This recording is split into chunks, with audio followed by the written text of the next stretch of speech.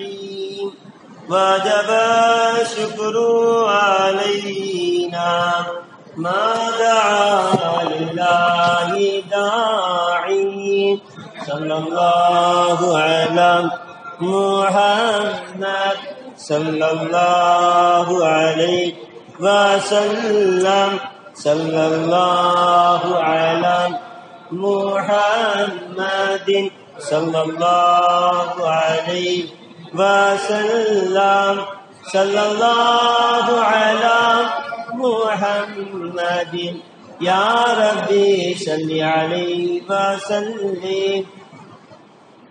السلام عليكم ورحمة الله وبركاته. الحمد لله رب العالمين. الصلاة والسلام على أشرف المرسلين وعلى آله وصحبه أجمعين.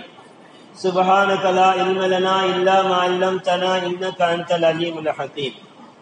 رضينا بالله ربا وبالإسلام دينا وبمحمد صلى الله عليه وسلم نبيا ورسولا وبمحيي الدين عبد القادر الجيلاني رضي الله تعالى عنه شيخا ومرشدا. رب اشرح لي صدري ويسر لي أمري واحلل عقدة من لساني يفقهوا قولي. قال الله تعالى في القرآن العظيم والقرآن المجيد: أعوذ بالله من الشيطان الرجيم بسم الله الرحمن الرحيم. المال والبنون زينة الحياة الدنيا إلى آخر آيات. صدق الله العليم. الصلاة والسلام عليك يا رسول الله. الصلاة والسلام عليك يا حبيب الله. الصلاة والسلام عليك يا رحمة للعالمين يا شفيع المذنبين يا رسول رب العالمين. اللهم صل وسلم وبارك عليه. எல்லா புகழும் அல்லாஹ்வுக்கே. அல்ஹம்துலில்லாஹ். ஸலாத் என்னும் கருணையும் சலாம் என்னும் ஈடேற்றமும் எம்பெருமானார் கண்மணி முஹம்மது முஸ்தபா ஸல்லல்லாஹு அலைஹி வஸல்லம் அவர்கள் மீதும், அவர்கள் வழியை அப்படியே அடியும் பிசகாமல் வாழ்ந்து வந்த சத்திய சஹாபாக்கள், தாபியீன்கள், தபு தாபியீன்கள், இமாம்கள், நாதாக்கள், நல்லோர்கள் அத்துணை பேர்கள் மீதும், இன்னும் இச்சபையில் கூடியிருக்கக்கூடிய நம் அனைவர்கள் மீதும் அல்லாஹ்வுடைய சாந்தியும் சமாதானமும் என்றும் நின்று நிலவட்டுமாக. அல்லாஹ் சுப்ஹானஹு வ தஆலாவுடைய மாபெரும் கருணையினால் நாட்களிலே சிறந்த நாளிலும் நாட்களிலே சிறந்த நாளிலும் இன்னும் இடங்களிலே சிறந்த இடங்களிலும் அல்லாஹ் நம்மை ஒன்று கூட்டியது போல் நாளை ஜன்னாத்துல் ஃபிர்தௌஸில் கண்மணி முஹம்மது முஸ்தபா ஸல்லல்லாஹு அலைஹி வஸல்லம் அவருடைய பொற்பாதங்களுக்கு கீழாக கண்ணருகில் கண்டறியக்கூடிய நல்ல நசீபினை அல்லாஹ் நமக்கும் நம் சந்ததிகளுக்கும் என்றும் நிரப்பமாக தந்தல் புரிவானாக.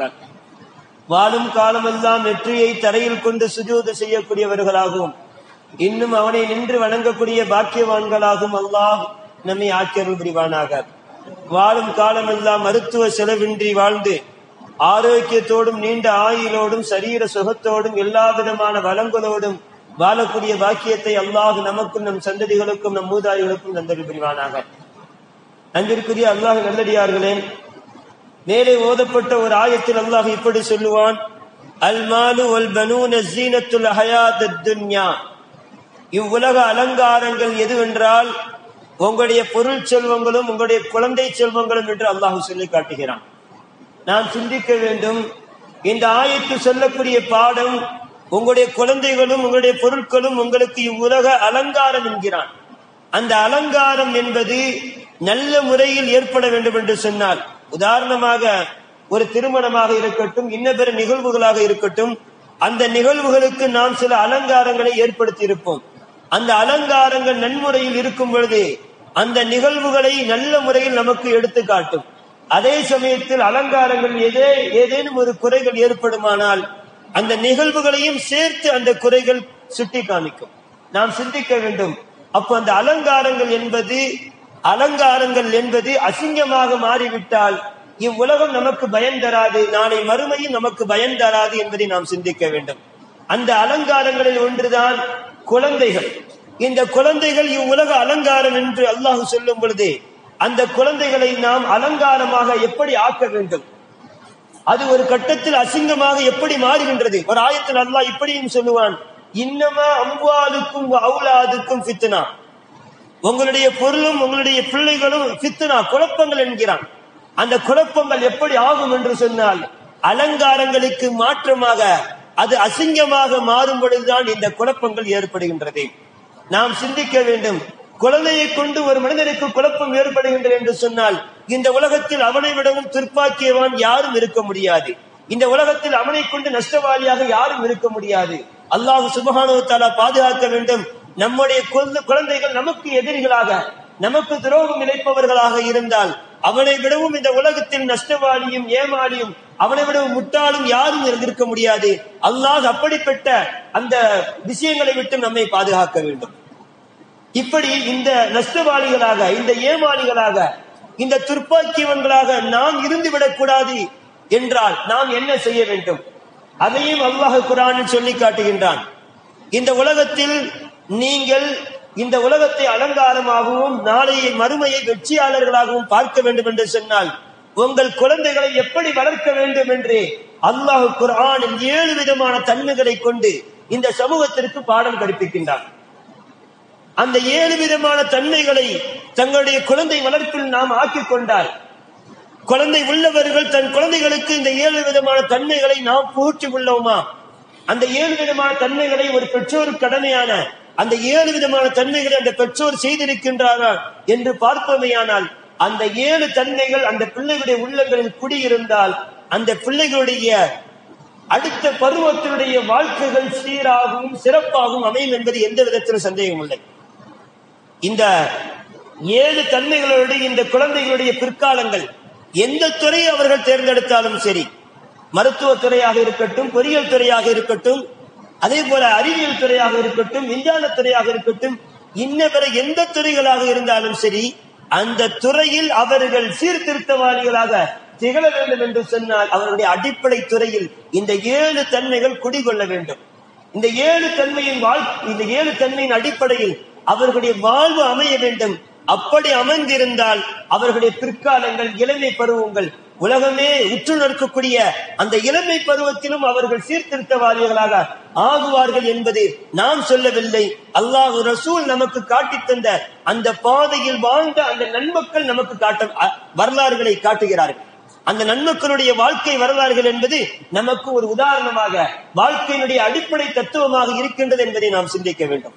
அல்லாஹ் சுப்ஹானஹு வ தஆலா சூரத்துல் மரியம் என்ற ஒரு சூறாவில் ஒரு குழந்தையுடைய வளர்ப்பு எப்படி இருக்க வேண்டும், ஒரு பெற்றோர், அதாவது அவருடைய பொறுப்புதாரிகள் ஒரு குழந்தையுடைய விஷயத்தை குறித்து நாளை மறுமையில் கேள்வி கேட்கப்படுபவர்கள் யார் தெரியுமா? பெற்றோர்கள், ஆசிரியர்கள், அதனுடைய பொறுப்புதாரிகள். இந்த 3 பேர்களிடத்திலும் ஒரு குழந்தையை குறித்து நாளை மறுமையில் கேள்வி கேட்கப்படும். அந்த கேள்விகளுக்கு அவர்கள் பதில் சொல்லாமல் நகர முடியாது. பெற்றோர்கள் என்றால் குழந்தைகளை பெற்றெடுப்பவர்கள், ஆசிரியர்கள் என்றால் அந்த குழந்தைகளுக்கு கல்வி கற்கக்கூடியவர்கள், கல்வி கற்றுக் கொடுக்கக்கூடியவர்கள். பொறுப்புதாரிகள் என்று சொன்னால் சில குழந்தைகளுக்கு பெற்றோர்கள் இருக்க மாட்டார்கள், அவர்களுடைய உறவுகளிடத்திலே பொறுப்புதாரிகளாக இருப்பார்கள். சில குழந்தைகளை மதரசாக்களில் அனுப்பும் பொழுது அந்த மதரசாக்களுடைய நிர்வாகிகள் அதனுடைய பொறுப்புதாரிகள். சில குழந்தைகளுடைய அந்த மக்தப் மதரசா என்று சொன்னால் இதனுடைய பொறுப்புதாரிகள் யாரு? இந்த ஊர் மக்கள், இதனுடைய ஜமாத்து. இப்படி இந்த குழந்தைகளுடைய அந்த சீர்கேட்டில் நாளை மறுமையில் அல்லாஹ் கேள்வி கேட்கப்படக்கூடிய நபர்களில் இந்த 3 நபர்கள் அப்படி பார்த்தா எல்லா மக்களும் அடங்கிடுவாங்க. நம்ம உறவினர்களுடைய குழந்தைகளாக இருந்தாலும் சரி, நம்முடைய பொறுப்பின் கீழ் இருக்கக்கூடிய குழந்தைகளாக இருந்தாலும் சரி, நம்ம குழந்தையா இருந்தாலும் சரி, நம்மகிட்ட கல்வி கற்கக்கூடிய குழந்தையா இருந்தாலும் சரி, இப்படி ஏதாவது ஒரு குழந்தையை குறித்து நாளை மறுமையில் நமக்கு கேள்வி கேட்கப்படும் என்பதை நாம் சிந்திக்க வேண்டும். அப்படி அந்த கேள்வியிலிருந்து நாம் தப்பிக்க வேண்டும் என்று சொன்னால் இந்த 7 தன்மைகள் அவர்களிடத்தில் நாம் போதிக்க வேண்டும். இந்த 7 தன்மையின் அடிப்படையில் நாம் அந்த குழந்தைகளை வளர்க்க வேண்டும், வளர்த்து வார்த்தெடுக்க வேண்டும். அப்படி வளரக்கூடிய அந்த குழந்தைகள் நமக்கு இது போன்ற கேள்விகளை விட்டும் நாளை மறுமையில் நம்மை பாதுகாப்பார்கள். அந்த சூரத்துல் மரியம் என்ற சூறால அல்லாஹ் சுப்ஹானஹு வ தஆலா ஜக்கரியா அலைஹிஸ்ஸலாம் அவர்களுக்கு யஹ்யா என்ற ஒரு குழந்தையை கொடுத்தோம் என்று சொல்வார். அந்த குழந்தை எப்படி வளர வேண்டும், எப்படி வளர்ந்தது என்று அல்லாஹ் சொல்லக்கூடிய அந்த 7 தன்மைதான் இந்த சமூகத்திற்கு ஒரு முன் உதாரணமாக இருக்கின்றது என்பதை நாம் சிந்திக்க வேண்டும்.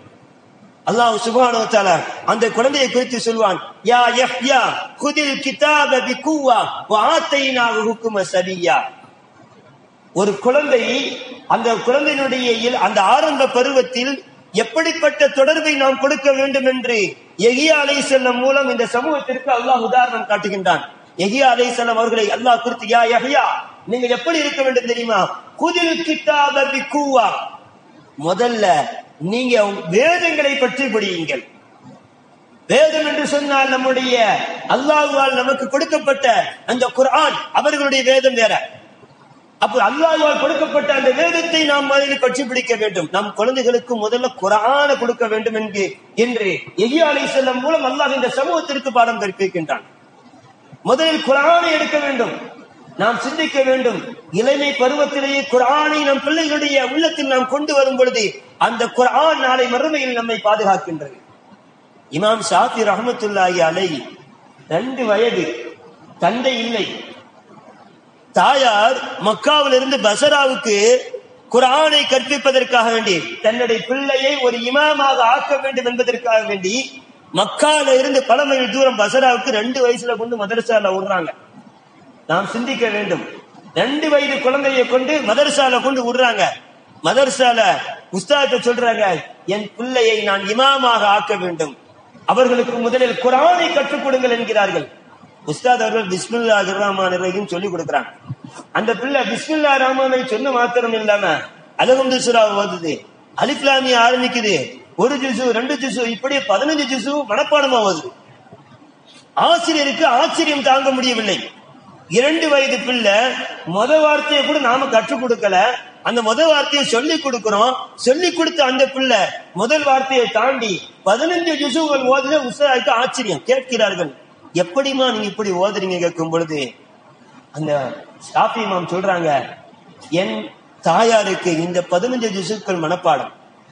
என் தாயாருடைய கருவறையில் இருக்கும் பொழுது இருந்து என் தாயார் என்னை வளர்க்கக்கூடிய ஒவ்வொரு தருணத்திலும் குர்ஆன்களை ஓதிக்கொண்டே இருப்பார்கள்.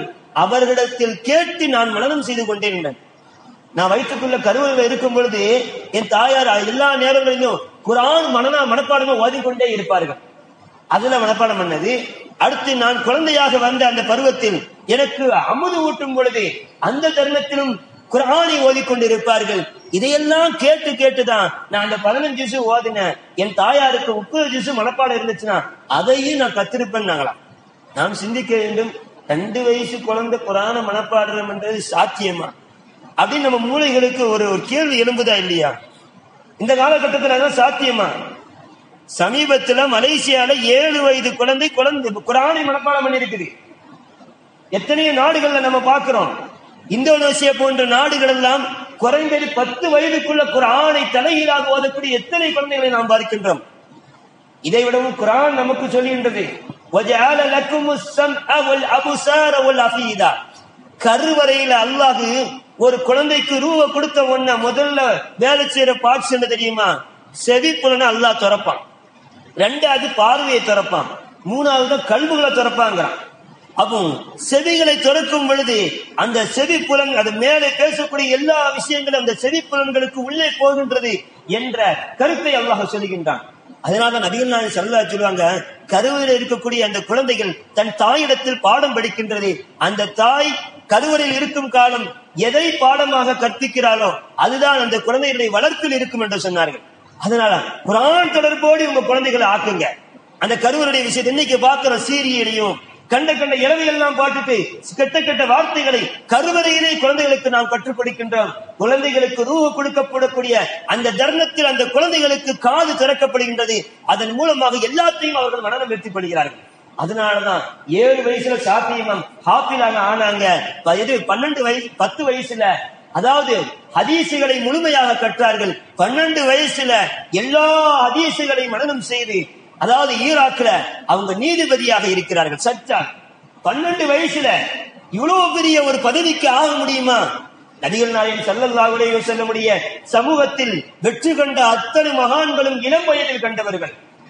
முஆத் இப்னு ஜபல் ரலியல்லாஹு தஆலா அன்ஹு நபிகள் நாயகம் ஸல்லல்லாஹு அலைஹி வஸல்லம் அவர்களை குறித்து சொல்வார்கள், அஹ்லமு பில் ஹலாலி வல் ஹராமி.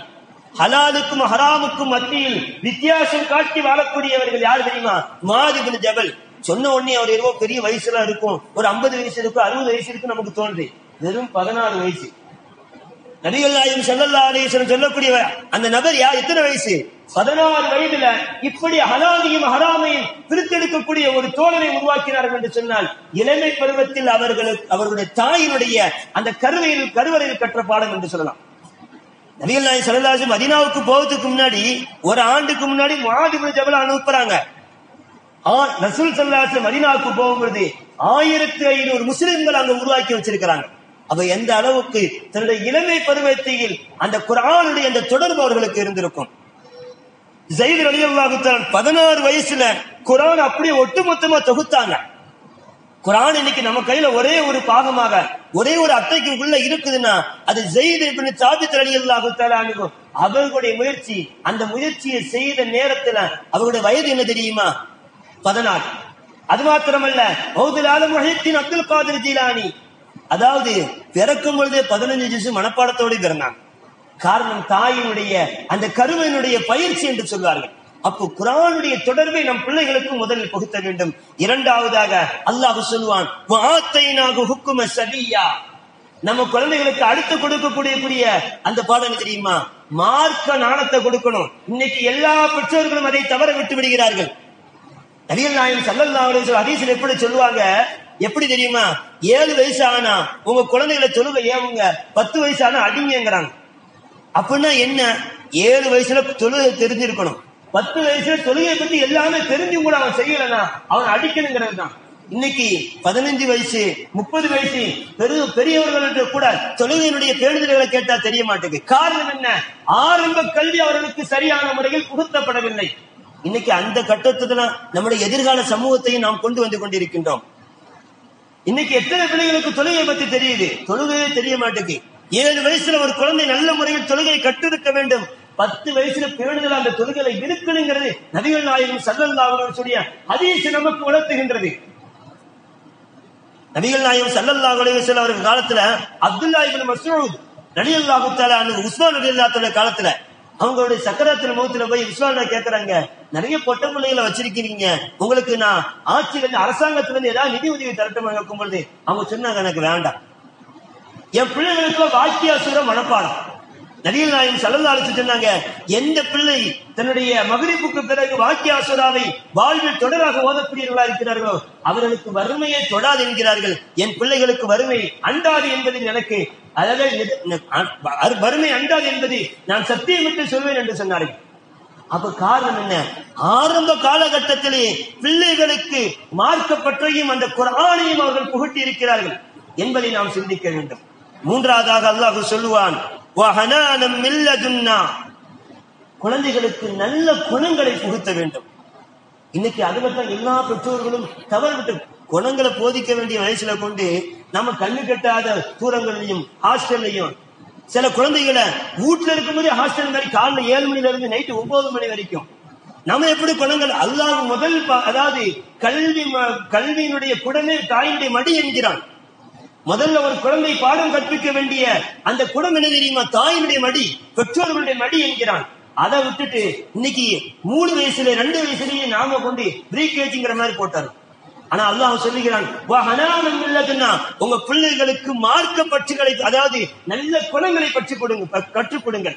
இன்னைக்கு ஒரு குழந்தை இடதுகையால சாப்பிடுது, எல்லா வேலையும் இடதுகையால முற்படுத்துறேன். யாராவது திருத்த முயற்சி செஞ்சிருக்கிறோமா? சாதாரணமா நின்று தண்ணி குடிக்கிறோம், எத்தனையோ கெட்ட வார்த்தைகளை பேசுறோம், சிரிக்கதான் செய்யறோம். பாப்பா பார்த்து வாடா போடான்னு சொன்னா பிள்ளைங்க பெற்றோர்களுக்கு அவ்வளவு சந்தோஷம். இதுவா நமக்கு மார்க்கம் சொல்லி தருகின்றது?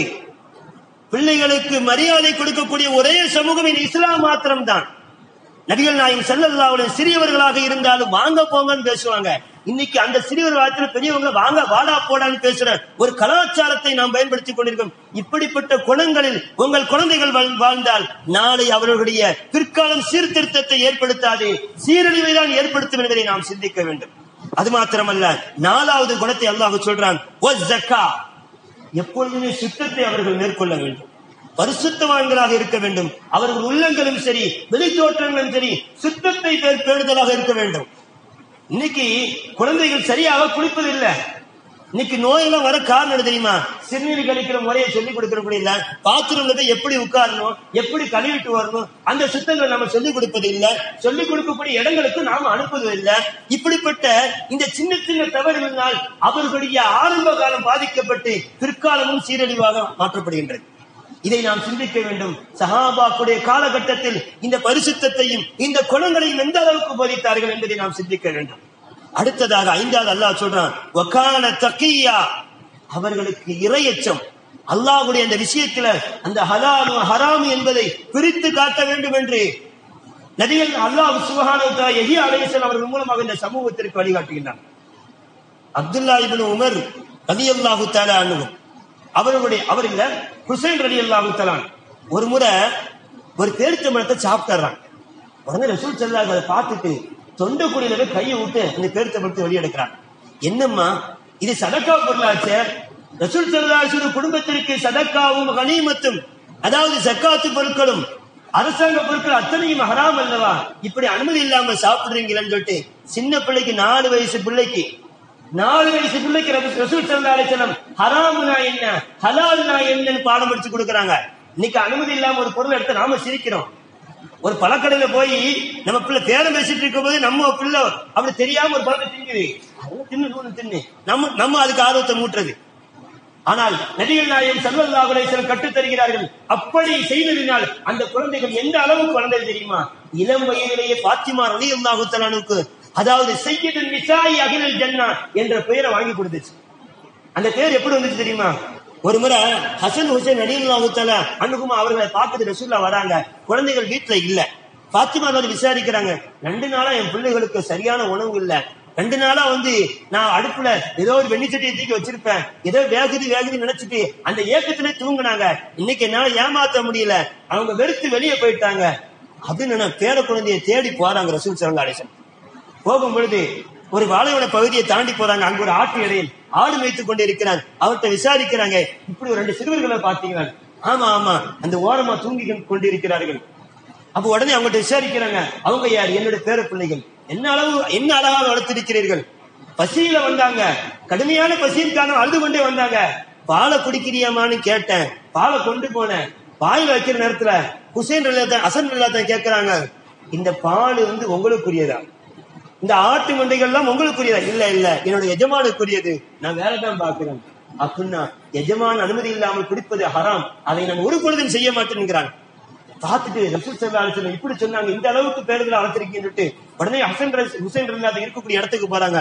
ஒரு பேரிச்சம்பழ தோட்டத்துல படுத்து கிடக்காங்க 2 பேர் சுருண்டு, சுத்தி பேரிச்சங்களாக உதிர்ந்து கிடக்கின்றது. இதையெல்லாம் பார்த்தும் கூட அவங்க எழுப்பி விடுறாங்க. அப்படி பசியினுடைய வாட்டம். நபிகள் நாயகம் ஸல்லல்லாஹு அலைஹி வஸல்லம் அப்படியே தன் மேலில் அணைத்துக் கொண்டு நான் ஃபாத்திமா ரலியல்லாஹு தஆலா கிட்ட வராங்க. யா ஃபாத்திமா, அல்லாஹ் இப்பதான் எனக்கு ஒரு செய்தி சொன்னான், சய்யிதுன் நிசாஇ அஹ்லில் ஜன்னah, இப்படி ஒரு பிள்ளைகளால ஒரு பிள்ளையை வளர்த்ததற்காக வேண்டி அல்லாஹ் உனக்கு கொடுத்த பாக்கியம் சொர்க்கம் அல்ல, அந்த சொர்க்கத்தினுடைய தலைவியாக உன்னை ஆக்கினான் என்று சொன்னார்கள். அப்போ இப்படித்தானே நம்ம பிள்ளையை வளர்க்க வேண்டும். அப்ப குழந்தைகளுக்கு ஆரம்ப காலகட்டத்திலே ஹலாலையும் ஹராமையும் நாம் வித்தியாசப்படுத்தி காமிக்க வேண்டும். 6வது அல்லாஹ் சொல்வான், வபர்ரம் பிவாலிதைஹி, குழந்தைகள் பெற்றோர்களுக்கு உபகாரம் செய்யக்கூடிய பிள்ளைகளாக நாம் வளர்க்க வேண்டும். பேணுதல்னா என்ன, மரியாதைனா என்ன, பெற்றோர்களுக்கு எப்படி உபகாரம் செய்யணும், பெற்றோர்களுடைய அந்தஸ்து என்ன, அவர் தாயினுடைய அந்தஸ்து என்ன, ஒவ்வொரு உறவுடைய அந்தஸ்து என்னன்னு ஆரம்ப காலகட்டத்திலேயே நாம் படித்துக் கொடுக்க வேண்டும் என்று, அதாவது அல்லாஹ் சுப்ஹானஹு வ தஆலா கடைசியாக வலம் யகுன் ஜப்பார் நசியா, உங்கள் குழந்தைகளை பெருமை அடிக்கக்கூடியவர்களாக ஆக்கி விடாதீர்கள். நாம் சிந்திக்க வேண்டும். இதில் நாம் ரொம்ப கவனம் செலுத்த வேண்டும். உமர் ரலியல்லாஹு தஆலா மகன் ஒரு முறை நபிகள் நாயகம் ஸல்லல்லாஹு அலைஹி சபைக்கு தன் மகனை அழைத்து செல்றாங்க. ஸல்லல்லாஹு அலைஹி சஹாபாக்கள் ஒரு கேள்வி கேட்கிறாங்க. ஒரு மரம் இருக்கின்றது, அந்த மரத்தினுடைய கிளைகள் அந்த கிளையினுடைய இலைகள் உதிராது, அந்த மரத்தினுடைய எல்லா பாகங்களும் நன்மையை தரக்கூடியது, அது ஒரு முஸ்லிமுக்கு ஒரு மூமினுக்கு சமம் என்று சொன்னார்கள். அந்த மரம் என்னன்னு கேட்கும்போது எல்லா பெரிய சஹாபாக்களும் ஒண்ணுமே தெரியாம இருந்தாங்க. என்னென்ன மரமா பேர் சொல்லி பாக்குறாங்க, எதுவுமே தெரியல. உடனே ரசூல் ஸல்லல்லாஹு பேருக்கு மறந்துட்டாங்க. சபை கலந்துச்சு. உமர் ரலியல்லாஹு தன்னை மகனை கூட்டு போறாங்க. மகனார் அப்துல்லா சொல்றாங்க, பாப்பா எனக்கு அந்த கேள்விக்கான ஆன்சர் எனக்கு தெரியும். உடனே உமர் சொல்றாங்க, மகனை சொல்லி இருக்கலாமே, நீ இப்படி சொன்ன எனக்கு பெருமை அல்லவா? இங்க நாம் சிந்திக்க வேண்டும். மார்க்கத்தை உமர் ரலியல்லாஹு தஆலா பிள்ளைகளுக்கு கற்றுக் கொடுத்திருக்கிறார்கள். அந்த மார்க்கத்தை கொண்டுதான் தனக்கு பெருமை என்று உமர் ரலியல்லாஹு நினைக்கிறார்கள். சொல்லுங்க, நான் கொஞ்சம் பெருமையான அந்த கூட்டத்திலே பெருமையாளிகளாக நான் இருந்திருப்பேனே அப்படின்னாங்க.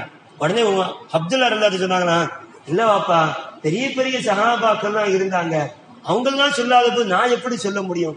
இப்படி ஒரு பணியை கற்றுக் கொடுத்திருந்தார்கள். பெருமை அடிக்கக்கூடிய பிள்ளைகளாக இருந்தால் அந்த தர்மத்தில் அப்படி பெருமை அடிச்சிருக்கும். எந்த அளவுக்கு ஒரு பணியை கற்றுக் கொடுத்திருக்கிறார்கள். குழந்தைகளுக்கு ஏழ்மையும் பணிவையும் நாம் சிறு வயதிலே போதிக்க வேண்டும். அப்படி போதித்து வளரக்கூடிய அந்த குழந்தை அடுத்த பருவத்தில் சீர்திருத்தவாதிகளாகும், சென்னை சீர்திருத்தக்கூடிய ஒரு சமூகத்தையே அது உருவாக்கக்கூடிய அந்த குழந்தைகளாக ஆகும் என்பதை குர்ஆன் நமக்கு கற்றுத்தருகின்றது. ஆகையால் ஒரு குழந்தையை எப்படி வளர்க்க வேண்டும் அல்லாஹ் சொல்லும் பொழுது முதலில் குர்ஆனை அவர்களுக்கு கற்றுக் கொடுக்க வேண்டும், இரண்டாவது மார்க்கத்தை கற்றுக் கொடுக்க வேண்டும், மூணாவது நல்ல குணங்களை கற்றுக் கொடுக்க வேண்டும், நாலாவது பரிசுத்தமான உள்ளங்களை கற்றுக் கொடுக்க வேண்டும், ஐந்தாவது இரையச்சம் உள்ளவர்களாக வளர்க்க வேண்டும், ஆறாவது பெற்றோர்களுக்கு உபகாரம் செய்யக்கூடிய உறவுகளுக்கு உபகாரம் செய்யக்கூடிய பிள்ளைகளாக வளர்க்க வேண்டும், ஏழாவதாக பெருமையை அகற்றி பணிவோடு ஏழ்மையோடு வாழக்கூடிய அந்த பிள்ளைகளாக நாம் வளர்த்தெடுக்க வேண்டும் என்று அல்லாஹ் சுப்ஹானஹு வ தஆலா இந்த யஹ்யா அலைஹிஸ்ஸலாம் அவர்களுடைய அந்த வார்த்தைகளாக இந்த சமூகத்திற்கு பாடம் கற்பிக்கின்றான். அல்லாஹ் சுப்ஹானஹு வ தஆலா நம் குழந்தைகளை அப்படி வளர்க்கக்கூடிய ஒரு பாக்கியவன்களாக நம்மையும் நம் சமூகத்தையும் அல்லாஹ் ஆக்கியருள் புரிவானாக. வாஹிரு தஅவானா அல்ஹம்துலில்லாஹி ரப்பில் ஆலமீன். அஸ்ஸலாமு அலைக்கும் வரஹ்மத்துல்லாஹி வபரகாத்துஹு. ஒரு செய்ய சுன்னத்துல்லாஹ்